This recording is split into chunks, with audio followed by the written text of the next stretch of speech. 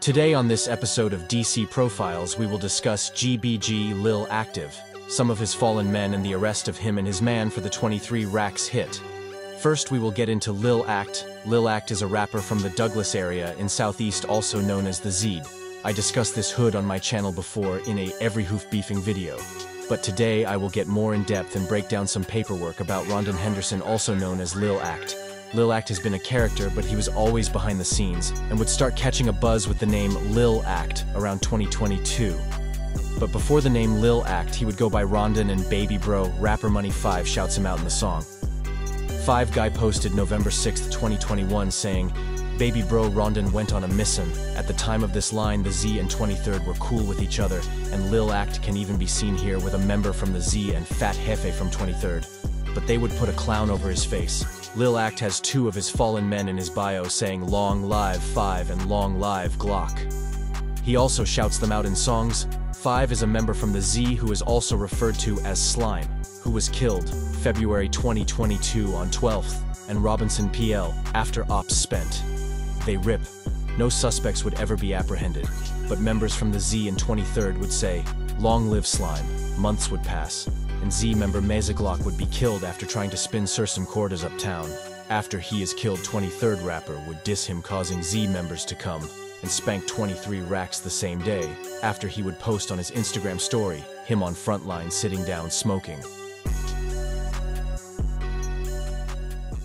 We first met Tymisha Robinson a year ago. She was inconsolable. Her son, Jamared, killed near DC's Johnson Middle School. Why you had to kill him like that? That's crazy. Jamared created a fashion startup. He wanted to be a designer and made his clothes after virtual learning. Tymisha misses seeing his vision grow and his smile. I feel horrible.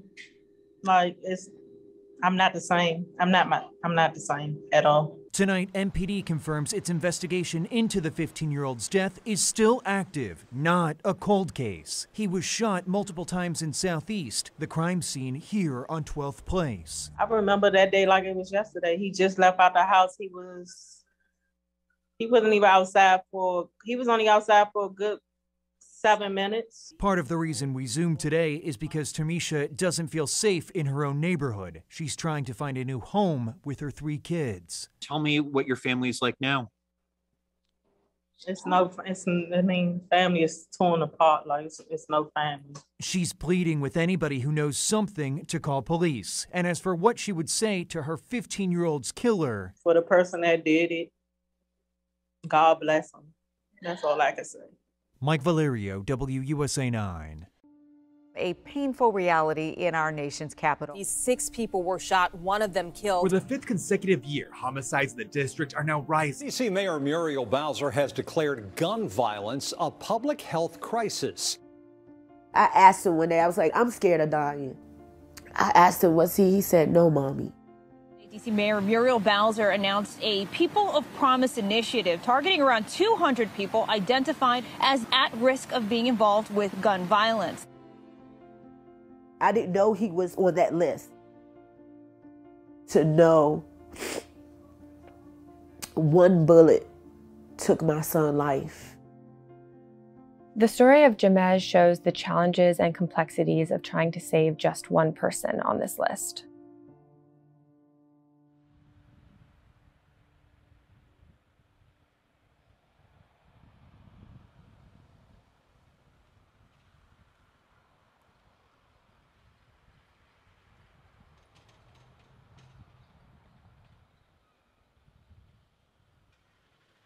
Let me show you him. I got a lot of pictures of this baby. It's Jamez. As a kid, he was a dance machine. That's Jamez right here. Some of his favorites were Michael Jackson, Usher. He was really funny. He's very caring. A mama's boy, he's very protective. As he was growing up, he got bullied a lot. GBG grew up for a large part of his childhood in Southeast DC, an area that is known to have various crews and gangs operating. And his mom says that growing up in that neighborhood changed his personality dramatically and made him feel like he had to be strong and tough in order to survive. I watched him transform into a person that I didn't know. It started with a lot of fighting. It started with him getting in trouble. It started with him not functioning properly in school. When Jamez was 16 years old, he was charged with first-degree murder. Authorities at the time said that he killed another 15-year-old and then stole the Nike Jordan shoes off of his body. His mom disputed that account from the very beginning, and it was later overturned. And she says that conviction changed Jamez's life and made him feel like he was a criminal even when he wasn't. He had more anger built up because everybody's looking at him as this. It made him have more behavioral problems because he felt like he couldn't get what he needed to get. He couldn't do what he needed to do until we cleared up his name.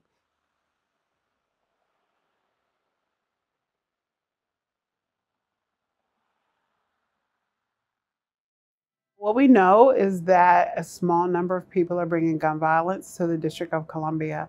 And so we developed a program called the People of Promise program. The idea is if DC can focus on those specific people and pour resources into them, they can address some of the root causes of violent crime. Mental health services, trauma particularly, housing, job training, and job support. People who are on the ground doing frontline work in the communities trying to build trust have really struggled with the existence of this list. They say that people in the community see it as a sort of hit list, and that it diminishes their credibility the second they're connected to it in any way. We've learned that the DC government has had a really hard time reaching a lot of people who they identified as needing help. It's very unclear how much of that is because of the government's own inability or inadequacy, or if it's that these people are simply extremely hard to reach, especially when they don't want to be reached. And we have over 50% of the list that we started with engaged with us in programs and talking with us on how to better their circumstance so they don't have to be involved in gun violence, I think is really good work for a startup program. I was a worry person, so every time my son would be outside and being as though in my neighborhood I hear gunshots all the time, I was scared. So I would call him every 5 minutes. He was like, "Mom, you know I'm not outside. Like, stop calling every 5 minutes." And I'm like, okay. So this one particular day I said I'm gonna give him a break. So I didn't call. I'm on my way back from the store. I just literally walked in the house. Not even 5 minutes, I'm going up my steps.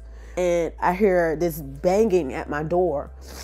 And it's Jamez's friend.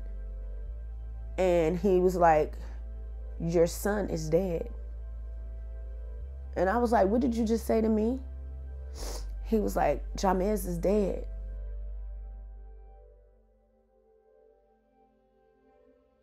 The district says they made as many efforts as they could have to reach him. They poured resources into him, they say, but he was often hard to find and harder to convince to take part in the programs that the city offered. His mom, in large part, disputes that and says if the city would have tried harder and done what they said that they were going to do, her son would be alive. So many people are dying in DC right now in incidents that don't get that much attention. And there is a fundamental belief among people who work in this space that each person who is killed in this way or kills someone in this way has the potential for a better life. And the question we're trying to explore here is how can we as a society, can we as a city help those people achieve that? Fox 5, the family of a young D.C. rapper killed in Southeast D.C. last week opens up about his battle trying to keep his teenage son away from D.C. streets. 16-year-old Justin Johnson was shot and killed in Southeast D.C. last Thursday morning. Stephanie Ramirez is live outside of D.C. Police headquarters with that interview. Steph? Sharon, and the number one message this family has for the community is that 16-year-old Justin Johnson had a family and he was loved. I spoke with his father today, who tells me he is still in shock and that a number of people were trying to help get his son off D.C. city streets. I heard a rap, one of his raps for the first time the other day, because didn't even want to listen to it because I wanted him to go to school. So he said, I got 1 foot in and 1 foot out in one of those raps, and I don't know what to do. Because they were saying, Justin, come with us. His managers and them, come with us. You got to put that behind you. But he said, no, I'm better off right here. Michael Johnson is the father of 16-year-old Justin Johnson, a teen many knew in the neighborhood and on social media as an up-and-coming rapper named 23 Rackz. The teen's manager tells Fox 5 the young rapper signed with a label named MGE in 2020. Johnson's father tells Fox 5 he didn't know that much about his son's rap career. Michael Johnson says his son grew up differently and as a child was an A student at J.O. Wilson Elementary and Stewart in Northeast D.C. His father says the son even received tuition offers to attend private school. However, as the older Johnson says his son got a little older, he started acting out and running away to be with friends in Southeast. In the family's battle, Michael Johnson tells Fox 5 he even asked court officials to hold his son on a previous gun arrest, trying to get the 16-year-old help, and sought counseling, but it took too long to get a diagnosis. These are the teen's sisters. It's hard to see on social media that he's really gone. And I see a lot of comments on social media saying like, oh, well, he was in the streets, he's 16 and he didn't go to school and it's that he was an honor roll student. They skipped him a grade. Like, he was street smart and book smart. Like, he was well before his time. It takes everybody to help these kids.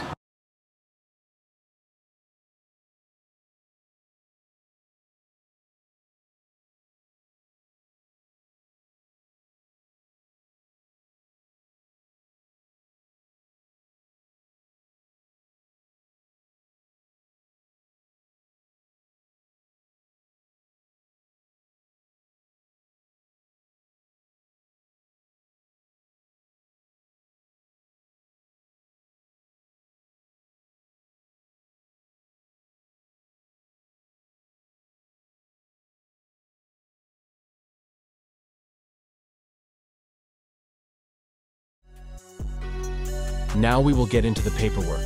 On Thursday, May 26, 2022, at approximately 1124 hours, members of the Metropolitan Police Department's 7th District responded to the report of a shooting at 2234 Savannah Terrace, Southeast.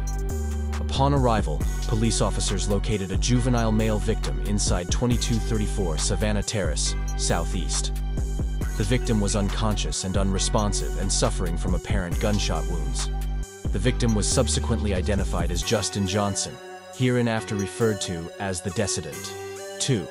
The District of Columbia Fire and Emergency Medical Services, DC FEMS, were summoned to the scene. After finding no signs consistent with life, the Decedent was pronounced dead at 11:37 a.m. under the authority of DC FEMS Medical Director Dr. Robert Holman. The Decedent remained on the scene until transported to the office of the Chief Medical Examiner for an autopsy to determine the cause and manner of death. 3. The Metropolitan Police Department's Homicide Branch assumed investigative responsibility. Your affiant was designated as the lead detective in the case. 4. On Friday, May 27, 2022, Dr. Kristen Sagisi of the Office of the Chief Medical Examiner conducted the autopsy of the Decedent. The autopsy revealed that the Decedent sustained 2 gunshot wounds to his body. The Decedent sustained 1 gunshot to the left side of his back, which struck both lungs, the aorta, and exited through his right chest. The Decedent also sustained 1 gunshot wound to his right arm. 5. As a result of the autopsy, Dr. Giese determined that the cause of death was multiple gunshot wounds. Dr. Giese ruled the Decedent's death a homicide. Scene and Body 6. The scene is located in the 2200 block of Savannah Terrace, SE. The block is a cul-de-sac with multiple apartment buildings. On the sidewalk in front of 2234 Savannah Terrace, SE, there was a blood trail that leads into 2230 Savannah Terrace, SE. On the first floor landing was where the Decedent was observed laying on the floor. There were used medical supplies around the Decedent. The stairs to the second floor had a trail of blood leading to the top. Towards the top of the stairs, on the wall, was smeared blood. On the stairs was a set of keys and a black face mask. 7. across the cul-de-sac from 2230 2234. Savannah Terrace, SE, to the rear of 2225 Savannah Terrace, SE, is a grassy area where 11 shell casings were located. In between these 2 points was a dumpster surrounded by a wooden fence. There were multiple apparent bullet holes in the fence. Apartment 14, first floor, of 2234 Savannah Terrace, SE had a bullet hole in the living room window. A bullet hole was observed in the living room closet, but the projectile was unable to be recovered. Apartment 24, second floor, of 2234 Savannah Terrace, SE, had two bullet holes in the living room. A fragment and a projectile were recovered in the living room. Apartment 34, third floor, of 2234 Savannah Terrace, SE, had an apparent bullet hole in the window. No additional evidence was located in the apartment. In the street in front of 2234 Savannah Terrace, SE, a single fragment was observed. 8.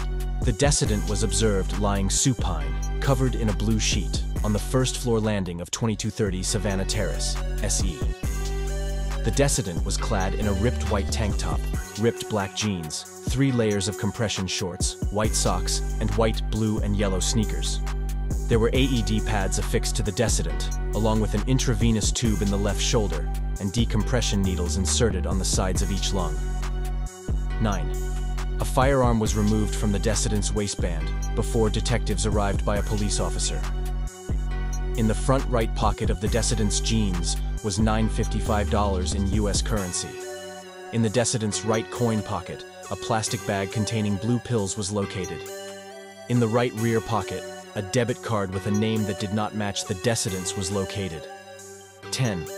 A Nibbin lead was generated from the firearm recovered from the decedent's waistband and the following cases. 1.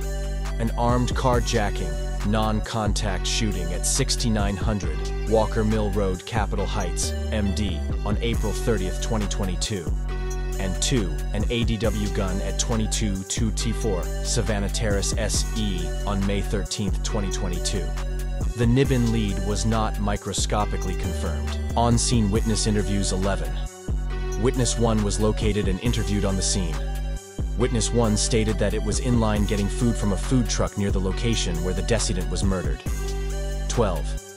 Witness 1 reported that it heard 5 to 7 gunshots. Witness 1 said that it immediately fell down to the ground for safety.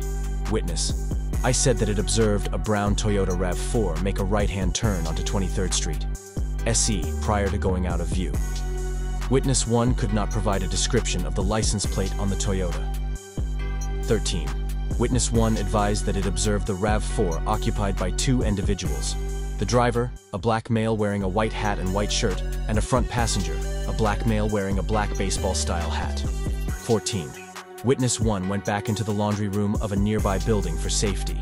Witness 1 also reported that prior to the shooting, there were a group of black males at the circle of the 2200 block of Savannah Terrace, SE. 15. Witness 2 was also located and interviewed on the scene. Witness 2 stated that it was working at a nearby construction site when IT observed a black male subject wearing a white t-shirt and blue jeans standing in the walkway in front of one of the apartment buildings. Witness 2 stated it also observed a young girl standing in the walkway as well. 16. Witness 2 stated that it then heard numerous gunshots and dropped to the ground to avoid them. Witness 2 stated it then observed the same black male subject run into building 2230, and an unknown female pick the young girl up and take her into building 2334. 17. Witness 2 stated it did not observe who was shooting, nor did it know where the gunshots came from. CCTV review and investigative efforts seen. Detectives were able to review CCTV footage that was recorded at the apartment complex, Woodbury Village, in which the decedent was murdered on the date of the murder. 19. Detectives viewed a CCTV angle from a camera affixed to 3249 23rd Street, SE. This angle shows the intersection of 22nd Street, SE, and Savannah Place, SE. The timestamp that is digitally inserted into the frame is incorrect. However, the CCTV system records the correct time in a system-generated timestamp. The system-generated timestamp reflects an accurate time, and it is this time that is referenced throughout this affidavit. 20. At 11:06, 12 a.m., 3 subjects are seen in the camera walking southbound in the alley that runs north and south between Alabama Avenue, SE, and Savannah Place, SE. These subjects then turn left and walk east on Savannah Place, SE, towards the apartment complex where the decedent was murdered. See Figure 1:21. At 11:07:05 a.m., these subjects stop in the intersection of 22nd Street, SE, and Savannah Place, SE. All of the subjects appear to be wearing all black clothing, including long-sleeve sweatshirts and long pants. Additionally, all 3 subjects concealed their faces with black face masks. One of the subjects appears to have a white emblem on the left chest area of the sweatshirt the subject is wearing. It should be noted that the observed temperature in Washington, D.C. via National Airport at 10:52 a.m. on May 26, 2022 was 68 degrees Fahrenheit. See Figure 2:22. The subjects continue to walk westbound, where they enter an alley that sparities 3245 23 Street, SE, and 3224 221 Street, SE. The subjects are then picked up exiting this alley and entering a courtyard in the Woodbury Village apartment complex at 11:08:40 a.m. Figure 3 shows a CCTV camera angle affixed to 3235 23 Street, SE, which captures this courtyard, 23. At 11:08:52 a.m., the 3 subjects interact with 2 other individuals who are walking in the opposite direction. Additionally, one of the subjects in the group appears to have red and white accents on his shoes. See Figure 4:24. The 3 subjects then walk out of camera frame and are captured on a second CCTV camera angle of the same courtyard. The subjects stop after walking a few feet, then turn around and walk back through the courtyard and leave through the same alley by which they had initially entered. 25. The subjects are captured again at 11:09:54 a.m. on the camera affixed to 3249 23rd Street, SE. Figure 5 shows the subjects after they exit the alley and continue to walk southbound on 22nd Street, SE. 26. At 11:10:16 a.m., the subjects are seen still walking southbound on 22nd Street, SE via a CCTV angle positioned on the same building, but displaying the opposite direction as the camera depicted in Figure 5. Figure 6 shows the subjects continuing southbound, 34. As the shooters are firing in the direction of the decedent is seen running, tripping over what appears to be a small female child who is next to the decedent, and running into building 2230 Savannah Terrace, SE. This is the building where the decedent is subsequently located by police officers. 35. The shooters retreat back behind 2225 Savannah Terrace, SE, and are not seen again after the shooting. 36. In the area where the 2 shooters were standing, 11:11. Shell casings were located by police officers and Department of Forensic Sciences, DFS, evidence technicians. All 11:11 shell casings were 9mm. 37. Your affiant and debt. Braxton canvassed the area to determine how the shooters may have accessed the rear of 2225 Savannah Terrace, SE. There is a black wrought iron fence that lines the rear of the property. See the green line in Figure 8. Behind 2225 Savannah Terrace, SE is a trail, yellow rectangle in Figure 8, that leads from the rear of 2225 Savannah Terrace, SE, down a small hill and into the parking lot located behind 33330 22 Emmett Street, SE. This trail is easily walkable and littered with various discarded items and trash, indicating frequent use. 38.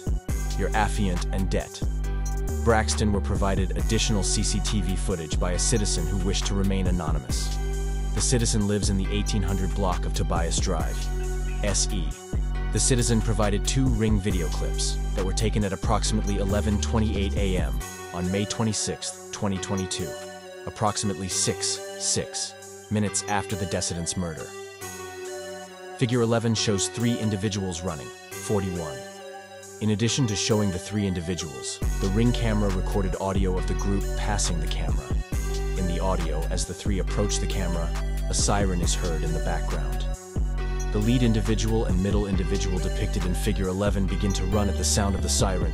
The third individual is then heard saying the following: "Walk. Oh my God, if I get locked up because of you, bruh. Stop running. You throwing me off. This why I don't do with you, bruh." 42. In an additional video, the three are seen running between houses and into the alley that runs east and west between Stanton Terrace, SE, and Bruce Place, SE. The individuals are then out of camera view. Development of Derrick O. Johnson as a person of interest, 43. On May 28, 2022, Dedham Braxton received information from Invern Stout that Invern Stout had been contacted by a source of information that may have information about the decedent's homicide. 44. On May 29, 2022, Invern Stout contacted Det Braxton after speaking with the source of information. Invern Stout told Det Braxton that a non-testifying reliable source of information, who is not an eyewitness to the homicide, provided him information about the homicide. The source of information stated Derrick Dimond Johnson, with an Instagram account of blackward8, has a son with the nickname of Rico, whom the source of information stated is one of the suspects in the homicide. 45. According to the source of information, people have been approaching Derrick Johnson about his son Rico shooting 23 Rackz. Your affiant is aware that the decedent is a well-known local rapper with the stage name 23 Rackz. 46. According to the source of information, Rico's father has stated he does not want to be a part of the situation. Additionally, the source of information did not know Rico's true name. 47. On June 1st, 2022, Det Spate of the Homicide Branch informed your affiant that he had been contacted by a source of information. The source of information informed Det Spate that an individual by the name of Derrick O. Johnson was responsible for the murder of the decedent. 64. Johnson said that he met with his aunt, who was with another male. Johnson was shown an image from the same camera depicted in figure 4, and Johnson identified the two people he interacts with as his aunt and a male friend of the aunt. 65. Johnson said that the group then left the courtyard area after he saw his aunt. 66. Johnson was then shown a CCTV still frame of the group of subjects walking down 22 Street after leaving the courtyard. When asked, Johnson said he could not tell where he was in the image. 67. Johnson stated that the group walked down to the end of 22nd Street, SE, where there is a parking lot. This parking lot is adjacent to the yellow rectangle depicted in figure 8, that is the trail allowing access to the area where the shooter stood during the decedent's murder. 68. Johnson said that when he got to the parking lot, he got in the vehicle with the female. He described the vehicle as a white Toyota Camry. Johnson said that the two males did not get in the car with him. 69. Detectives asked Johnson if he had his cell phone with him. Johnson stated that he did. Johnson stated that he had not loaned his phone out to anyone else during that time. 70. Johnson also stated that he had heard gunshots as he was getting into the car in the parking lot. He could not recall how many shots he heard. 71. Johnson said that the female driver took him to his sister's house, which he indicated was in the area of Alabama Avenue, SE, and Stanton Terrace, SE, though he did not provide an exact location. Johnson said that he stayed at his sister's house for a few minutes before leaving and walking home. 72. Detectives pointed out that Johnson indicated he was walking with the two other males down 22 Street, SE. Then, according to him, he got into a car and drove away from the area, leaving the other two males. After a few minutes of being at his sister's house, he then walks home where, at some point, he meets back up with the same two males. Johnson stated that the two males happened to be walking by when Johnson left his sister's house. 73. Detectives asked Johnson if he had a gun with him when he was in the area of the decedent's murder. Johnson first said no, then said, "Yeah, man, I'm sorry." Johnson stated that he carried a gun to protect himself. 74. Johnson was asked what kind of gun he had. Johnson said that he forgot what kind of gun he had. Johnson said he couldn't remember the caliber of the gun, but said it was probably a .45. 56. Johnson told detectives that his father's name is Derrick Johnson. This appeared to corroborate the information given to detectives by the first source of information, paragraph 42-43. 57. Initially, Johnson denied being near the scene of the decedent's murder on May 26, 2022. Johnson stated that he had woken up, gone to a nearby convenience store, and then gone straight back home. 58. Your affiant and debt. Braxton proceeded to show Johnson CCTV still photos that were obtained during the investigation. First, Johnson was shown the still image that is depicted above in Figure 13. Upon seeing the image, Johnson was asked if he recognized the person in the image. Johnson stated, "That's me. I can see that. Obviously, that's me." Johnson identified himself as the person. 59. Johnson proceeded to tell the detectives that he had previously lied and that he was in the vicinity of the decedent's murder. Johnson initially said he had been wearing shorts but corrected himself after seeing the CCTV images. Johnson also said that he was wearing black Nike boots when he was outside. 60. Johnson stated that he had gone around 23rd Street, SE, in order to see his aunt. He said he then walked down the hill, which he indicated as being 22 Street, SE. Johnson said when he went down the hill, he got into a car with somebody, whom he could not identify, but stated was female. 61. Initially, Johnson also said that he was alone and was not with anybody when he was in the area of the decedent's murder. Detectives first showed Johnson the image in Figure 11, to which Johnson stated that he had just met up with the other two individuals while he was walking home. 62. Detectives then showed Johnson the image depicted in Figure 2, pointing out the similarity in clothing, particularly the white emblem on the sweatshirt of one of the individuals. Johnson again corrected himself and said that he also saw the same individuals while standing in the intersection of Savannah PISC and 221D Street, SE. Detectives asked if Johnson could identify himself in the image used in Figure 2. Johnson pointed to the individual in the middle of the group, indicating that was him. 63. Johnson told detectives that he then walked into the Woodbury Apartments complex in order to go see his aunt to go get something. Detectives showed Johnson a still image from the same CCTV camera that is depicted in Figures 3 and 4. Johnson again identified himself, pointing to the male that appears to be leading the group of subjects. 75. Detectives asked Johnson if he had given the gun to one of his friends, and Johnson said no. When asked where the gun was now, Johnson said that it was gone and that he had gotten rid of it. 76. At the end of the interview, Det Decker seized Johnson's cell phone in connection with a separate ongoing homicide investigation. After this, the interview concluded. 77. Detectives then drove Johnson to an address he specified and dropped him off. Follow-up CCTV obtained. 78. On June 9, 2022, your affiant obtained additional CCTV footage from the Apple Tree Early Learning Public Charter School, Douglas Knoll location, with an address of 2017 Savannah Terrace, SE. 79.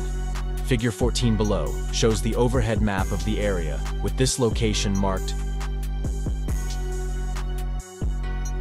Now we will get into the paperwork of the GBGLILACTIVE arrest. The family member informed your affiant that IT had received the information from the streets and was not from an individual with a first-hand account of the decedent's murder. Using these photos, your affiant created a Be on the Lookout BOLO flyer, secking the identities of these subjects, which was disseminated to members of the Metropolitan Police Department on July 21, 2022. Arrests of Ronald DeSanderson and Individual 1 on July 21, 2022. On July 21, 2022, your affiant was contacted by a Metropolitan Police Department officer who informed your affiant that the officer had located the subjects depicted in the Boy O that your affiant had disseminated earlier that day, and that the subjects were both being placed under arrest. Both subjects were positively identified as Individual 1, whose identity is known to law enforcement, and Ronald E. Anderson.